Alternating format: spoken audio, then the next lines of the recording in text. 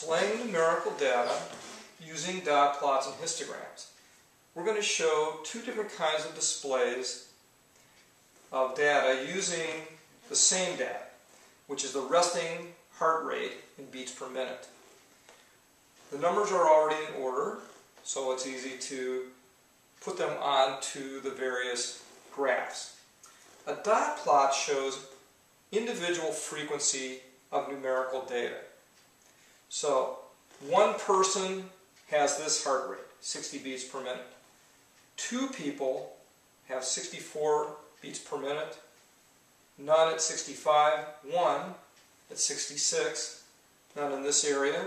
One person has a heart rate of 75 beats per minute, one at 76, and two at 78.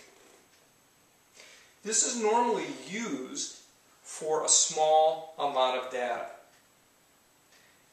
Histograms display data in a similar way, but it shows an interval.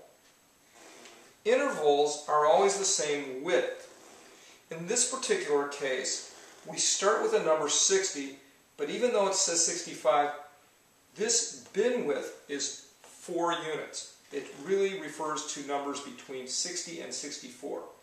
This bin width is also 4, from 65 to 69.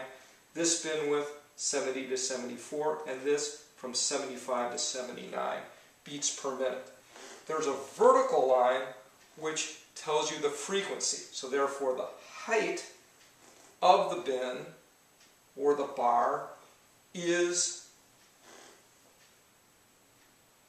the frequency of people who have a heart rate between 60 and 64 beats per minute.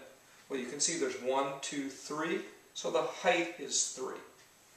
Between 65 and 69, there is only one person, so the height of the bin is 1.